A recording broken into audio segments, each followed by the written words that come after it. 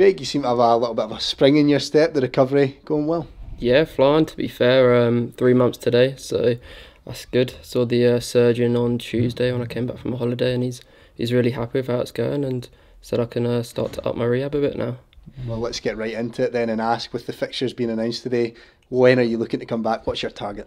I'm not going to say out loud when my target is, because I think that'd be silly, but as soon as the fixtures came out, I'll text Davey my target, and I think it's one where I'll push myself, but a realistic one at the same time. And you're heading into your second season with the club. Despite that injury, you can reflect very fondly on your first full season, can't you?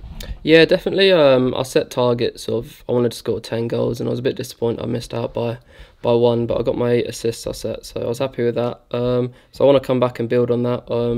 When I come back from my injury, I don't want to just blend into the background. I want to come back and make an impact and turn heads, and that's what's going to be motivating me and driving me forward. And of course, it's a lot of hard work for yourself. There's not really been much time off, has there? So you're back in now, but you did get a little bit of time off. How was that?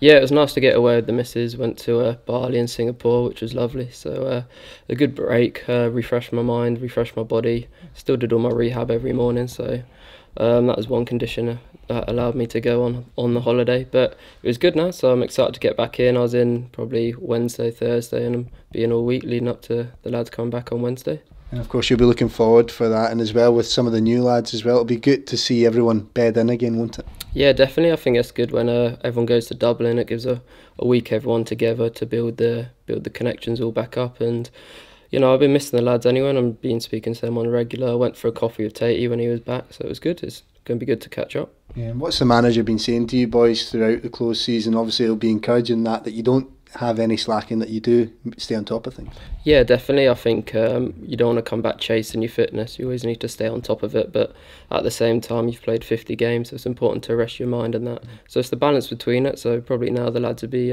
getting on the treadmills and putting the work in, getting ready for Wednesday. One of the good things as well is that there's not been many departures as well. There's going to be a good bit of continuity going into the new season, and certainly there's lots to build on as well. Yeah, definitely. I think when you have a squad like we've had, I think it's important that you keep us all together. You know, I think you can go in a lot of dressing rooms and you won't have that sort of balance and charisma and characters like we have, where everyone gets along with everyone. So to keep that all together so far has been a great step forward. Yeah, just on a final note, Craig, with the recovery stepping up with every day that passes, you must be feeling better and better and getting hungrier and hungrier. Yeah, definitely. It's starting to be a bit light at the end of the tunnel. I mean, still a bit of a journey to go, but I'll be making a everyday count now and striving towards my target. Thanks, Craig. No worries at all.